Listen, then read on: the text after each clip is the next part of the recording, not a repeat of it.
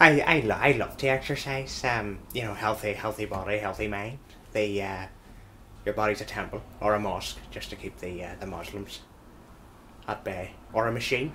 And exercise acts, as I see it, as an industrial lubricant on the machine. Keeps the body lithe and supple.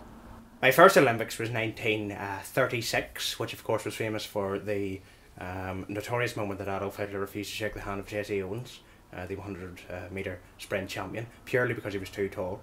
But now that I've retired, after 40 years of pounding the tracks, I have attempted to keep my body in fine nick and my mind in top shape by breaking records. The records that I hold presently include the oldest woman to pull a plane, solo. I also hold the record for the oldest woman in Medallist to use Skype. Happy birthday, Glenn! Can you hear me, Glenn? And to boost my international renown, I was invited to Japan to take part in what they term a bukkake contest. It's sort of like a circle-based sport. I'm the oldest person to receive 200 loads to the face. Now, obviously, with my history in the Olympics and having broken the world record attempts, it would have been an absolute insult, to be frank, if I had not been asked to carry the torch. But now that I have been asked to carry the torch, it's an absolute honour. If you look at the people previously who have been asked to carry the torch, you've got Nelson Mandela, you've got Muhammad Ali, and now the baton or the torch has been passed to the safe hands of myself and Stephen Nolan, and a lovely wee lad called Johnny from the youth centre who mentally doesn't have anything going for him. Now, in a bid to keep in top shape, I've had my nephew install what is known as a static running machine. I try to get onto this about at least three times a day, especially whenever I'm in the zone. You can see that I get the TV as well. So the TV is actually powered by my limbs. So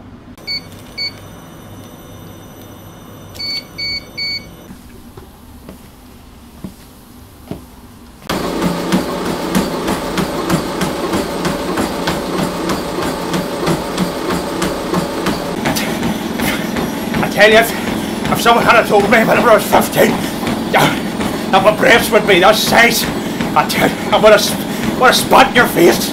Would have spat in your face and severed your head. That's what oh dear Lord. That you're chafing. The nipples are chafing now. That's whenever I know to cool down, whenever the nipples start to chafe.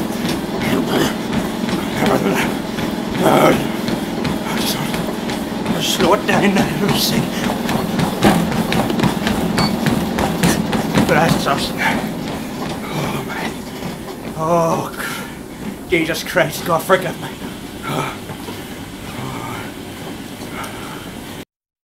Now, obviously, me being the age that I am on a very strict diet. For example, no caffeine, which is why I take quite a few of these green tea tablets. Now, what I like to do, I can't eat them whole, you see. So what I do is I apply the same method I use to feed tablets to our dog, sadly passed away, dog Flipper. It's just to smuggle them inside a bigger bit of food and then eat the food.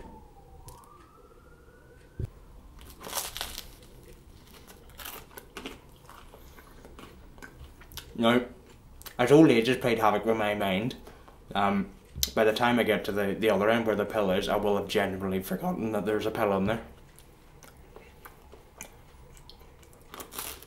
Now, you may think, and you can be forgiven for thinking that 2012 and carrying the torch will be the crowning moment in my career, but I've already planned ahead for 2013. I'm going to be breaking more world record attempts. I'm going to try and attempt the world record at speed reading the Quran. Tether a camel.